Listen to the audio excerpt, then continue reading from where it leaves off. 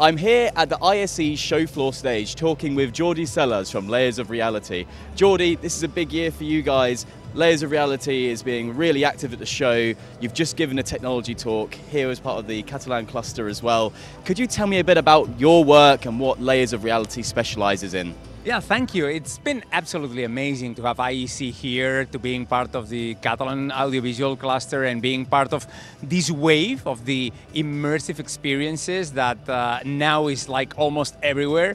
But we started in 2017 as a creation studio for, we call it like in Spanish, realidad ampliada in Catalan, like I would say extended reality content that can be used in immersive spaces like art exhibitions, but also at home, school, or in all other uses for entertainment and for culture. We were based in that. Now we're doing a lot of things that we never expected to be doing in 2017 when we first opened Layers of Reality. Absolutely, and these immersive experiences are becoming so much more important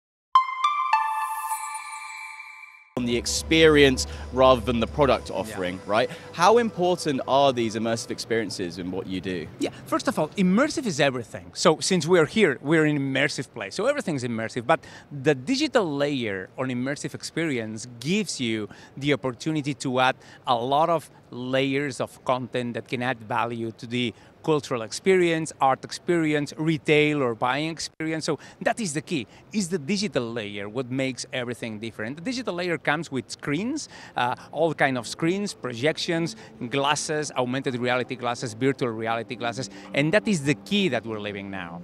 The hardware that we have today, hardware that it was impossible to have just 2 years ago, allows us to create, we are creative guys, so allows us to create experiences that are almost impossible to be beaten by any other kind of experience. Of course, and innovation is everything at a show like this, and you can't have innovation without thought leadership and discussion.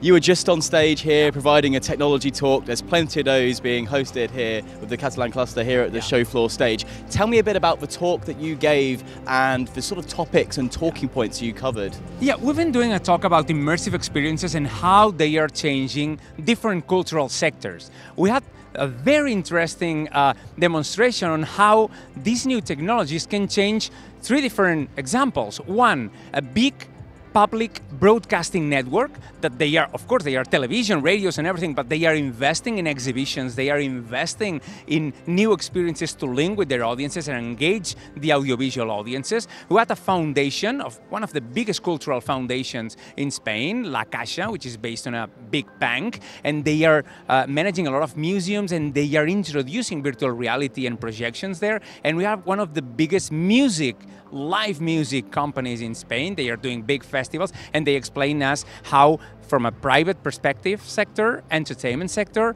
they are doing incredible things like the Tomorrowland immersive, the Tomorrowland Festival immersive.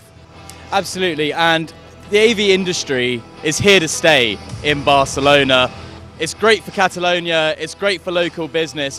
What does a show like this and the experiences you got on here really mean for yourselves and the Catalan cluster? Yeah, for us, it's great to have ISE in Barcelona, not just because it's amazing to have all this technology and all these people coming from everywhere around the world here to see what we do, but because ISE is something that is on the layer that we already have of, I would say, audiovisual, but also digital and digital arts industry. It exists here for a long time, so it's not coming to somewhere that there's no industry, there's no, a base of a lot of small, mid, and big companies. It arrives here where there is an already existing sector, and that's what makes Catalonia, Barcelona in this case, one of the best places in the world to invest in immersive. Absolutely, and for AV, it seems like Catalonia is indeed the place to be. Jordi, thank you so much for your time. Thanks to you, a pleasure, welcome.